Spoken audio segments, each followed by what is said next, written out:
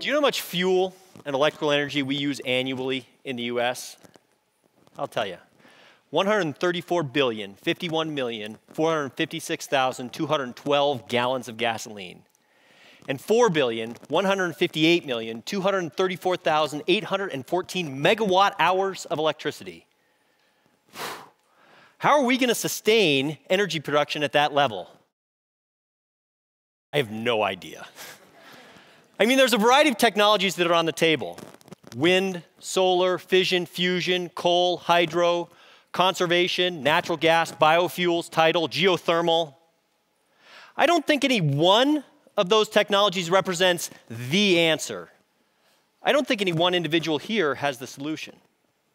What I think that through conservation, we can come together and directly impact our future energy portfolio. Now, I know we've all heard of ghost chargers or programmable thermostats, change your light bulbs. I'm here to talk about something that's flown under the radar, impacts most Americans, and I would submit every single person in this room.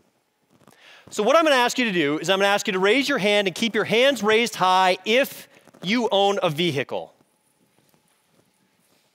Keep those hands up if you've checked the tire pressure in that vehicle in the past 6 months. Keep them up if you've checked in the past 3 months. Keep them up if you've checked it in the past 30 days.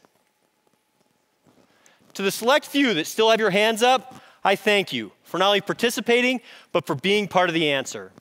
Underinflated tires cost us 2 billion gallons of fuel every year in the US alone. Let me say that again, 2 billion gallons. To put that in perspective, that's equivalent to the oil production out of the great state of Alaska over the course of 70 days. It's 10 times the total amount of electrical energy that's produced annually in the US through solar power. Financially speaking, take all of the money that's been raised for ALS through the Ice Bucket Challenge, multiply it times 70. Underinflated tires, when you look at them, there's a safety concern there as well. 1% of all automotive fatalities can be attributed to underinflated tires. And considering that 25% of all vehicles on the road have underinflated tires, not just safety, but energy I mean, this is an opportunity for us. Now, if you were one of the people that quickly lowered your hands, you probably have underinflated tires. You should know that tires lose between 1 to 2 psi per month. Well, over the course of multiple months, that quickly leads to underinflation. Decreased fuel economy, wasted energy. But it's not your fault, right? Because spotting an underinflated tire, well, that's not easy. How many of these tires do you think are properly inflated? Well, would you be surprised if I said one? Just one. And that most people don't even consider their tires till they're well over 80% low? So what does it mean?